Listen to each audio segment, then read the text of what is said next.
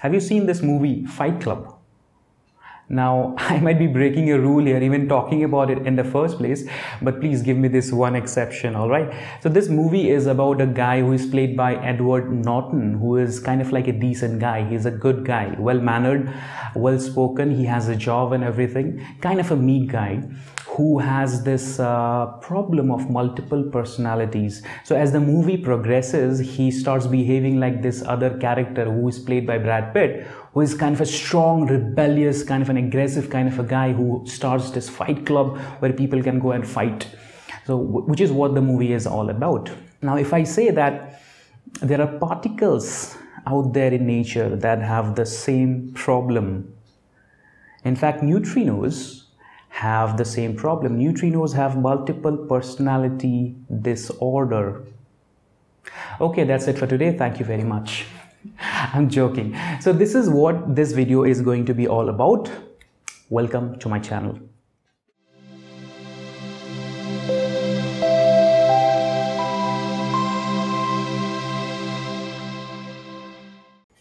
So before we talk about this multiple personality of neutrinos, or to be more precise, neutrino oscillations, let me give you a context to this whole thing.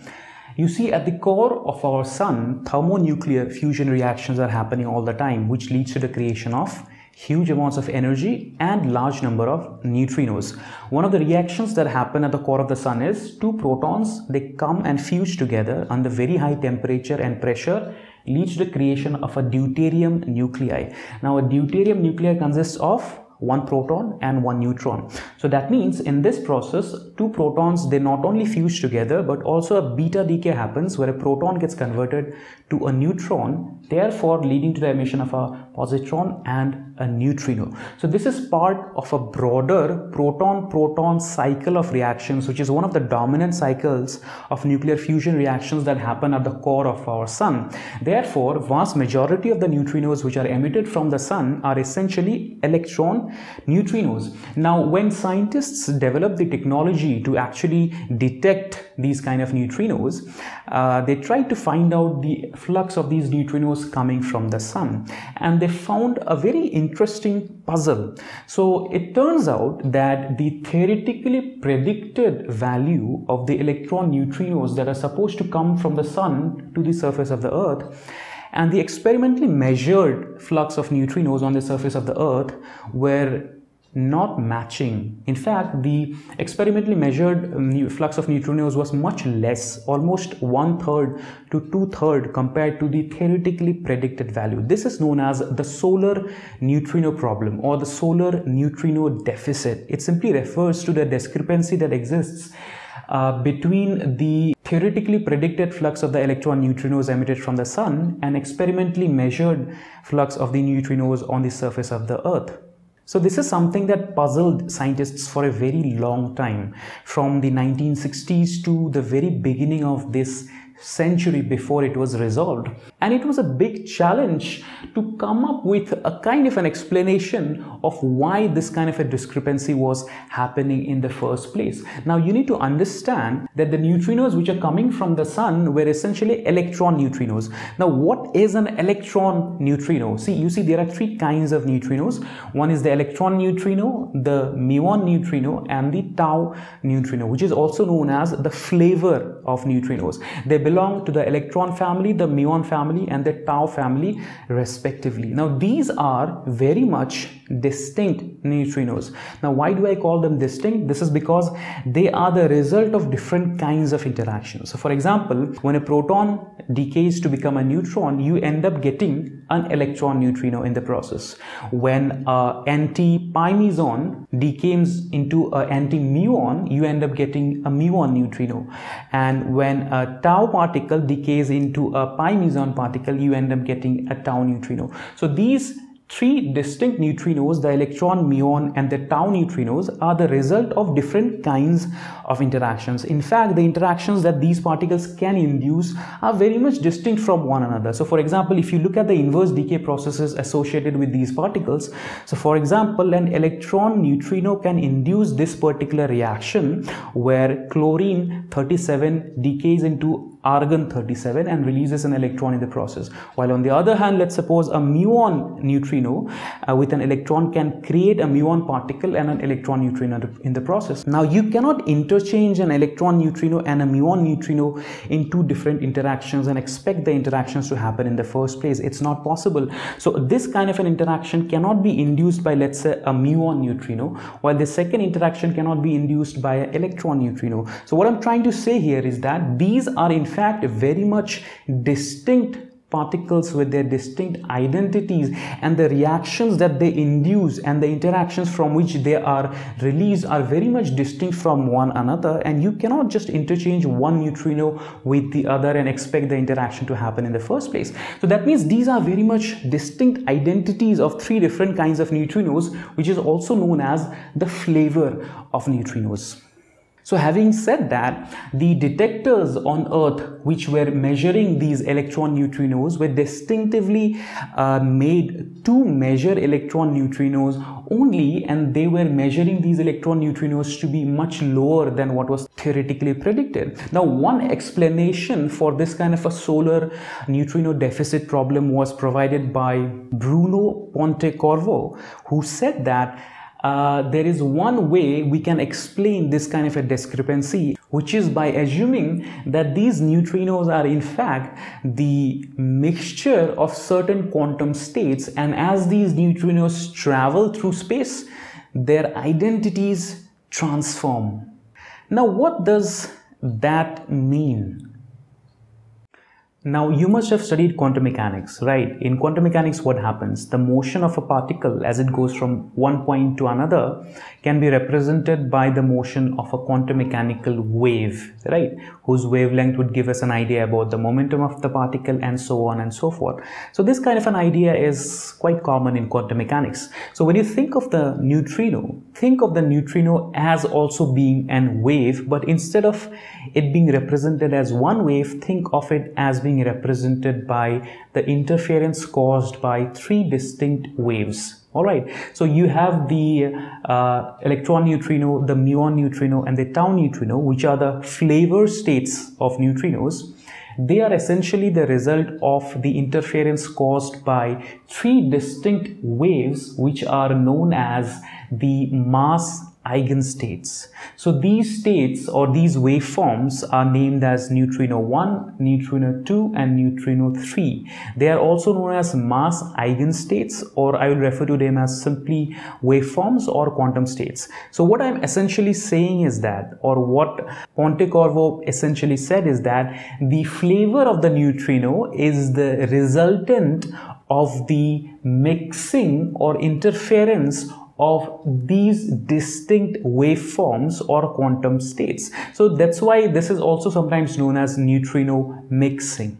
So essentially, the flavor of a neutrino is the result of an interference or the mixing of the mass eigenstates in certain proportions. So I can write it in this particular equation. The flavor of the neutrino, the electron neutrino, muon neutrino, and the tau neutrino is a result of the mixing of the quantum states neutrino 1, 2, and 3 in different proportions. Now we can visualize this kind of an idea using a little bit of a graphical method. To do that, let's first suppose that we are only dealing with, let's suppose, two flavors of neutrinos and two mass eigenstates. All right, so let's suppose there is an electron neutrino and a muon neutrino, which are the result of a mixing of neutrino 1 and neutrino 2, and let's see if we can visualize that and get some sense out of it, and then we will proceed to the general case later on. Okay, so here we have, let's suppose, these two quantum states represented as waveforms, sinusoidal waveforms, let's suppose. The peculiar thing about this is that both these two waveforms have different frequencies. So when, let's suppose, a particular neutrino is emitted in some kind of a particle interaction, both these two waveforms propagate through space, but they propagate in such a manner, because of the slight difference in the frequency, they go in and out of phase with respect to each other. So if they were emitted such that both these two waves were completely in phase the moment the particle interaction happened, but with time, as the particle propagates, they go out of phase and they reach a point where they are completely out of phase, 180-degree out of phase with respect to each other, and then again after some time they come back and are in phase with respect to each other. This kind of a thing keeps on happening periodically over time. So now what we can do is we can define the flavor of the neutrino, which is the electron neutrino or the muon neutrino, as being represented by, let's suppose, the electron neutrino is nothing but when both these two waveforms are completely in phase with respect to each other, while the muon neutrino is nothing but when both these two waveforms are out of phase with respect to each other. So in a sense, if the electron neutrino and the muon neutrino had their identities intact as they propagated through space, we can in that particular case visualize that both these two waveforms will be in phase for the case of the electron neutrino, while for the case of the muon neutrino, both these two waveforms would be completely out of phase. But in both these two cases, the interesting thing is that the frequencies are same. However, in reality, it's a little bit more complicated in the sense that the frequencies of these two waveforms are not necessarily same. So when an electron neutrino is emitted in an interaction, these waveforms are in phase, but with time, as the neutrino propagates, they go out of phase and they reach a point where they're completely out of phase, so which represents, let's suppose, as we are defining it, a muon neutrino, which then again reaches a point where the waveforms are completely in phase, which represents an electron neutrino, which then again goes forward and becomes a muon neutrino, and on and on and on. So in a sense, what was originally an electron neutrino became a muon neutrino after propagating a certain distance, and then that again became an electron neutrino after propagating a certain distance, and on and on and on. This is the essence of the idea of neutrino oscillations. Now you may ask a question, what about the region in the middle? What happens there? Well, because we are dealing with quantum mechanics, so we are essentially dealing with probabilities. So there is a certain probability in the region in between for an electron neutrino to exist and a muon neutrino to exist. So as you can see here, the probability of the neutrino being an electron neutrino initially was the highest, but as the neutrino propagated, it decreased, while the probability of being a muon neutrino increased. At a certain point, the probability of finding a muon neutrino is maximum, but then again it started decreasing as the probability of finding an electron neutrino started increasing. This kind of a probability wave of the flavor of a neutrino keeps on oscillating over and over again as the neutrino propagates through space.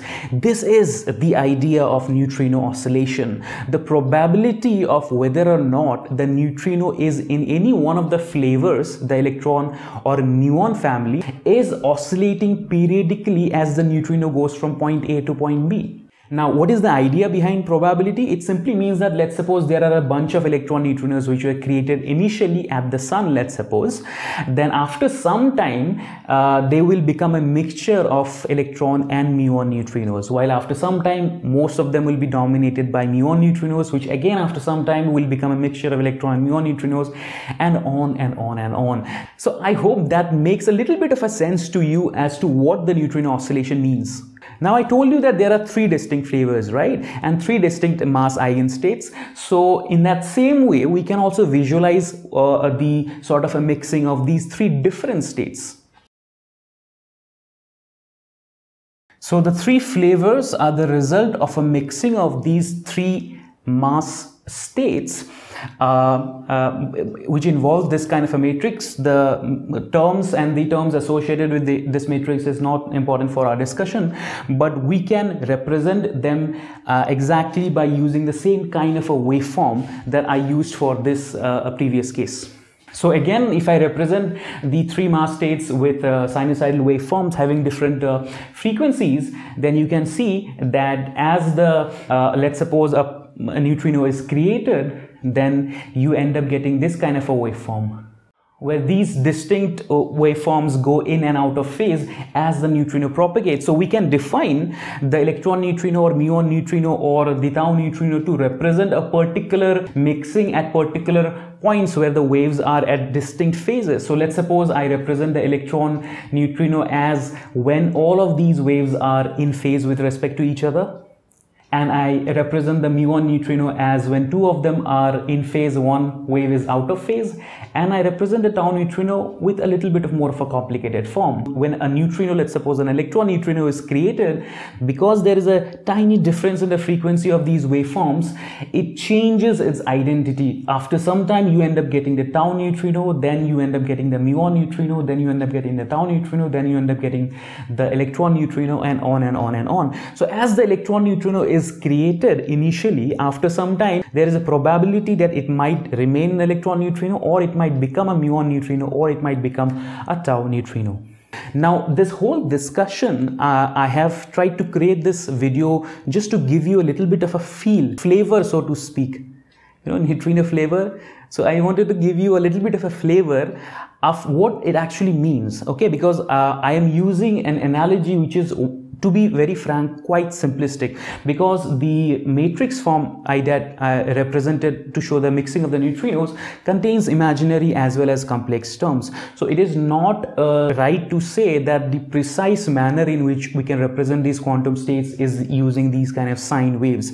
But I am only using these sine waves to give you a little bit of a visualization, a little bit of a taste, a little bit of a flavor of what this idea of neutrino oscillations is. Now, of course, this kind of an idea is a very different idea, a very new, radical, in fact, a very bizarre idea, and because of which reason, even though the idea of neutrino oscillations was introduced by Pontecorvo in 1960s, it was not accepted as a fact up to the beginning of this particular century. This is because the standard model assumes that neutrinos are massless. So if neutrinos are massless, the quantum states that you represent to show the motion of a neutrino must also have the same velocities and same frequencies. You cannot have waveforms that have different frequencies, because if the waveforms have different frequencies, it simply means that they are associated with slightly different masses.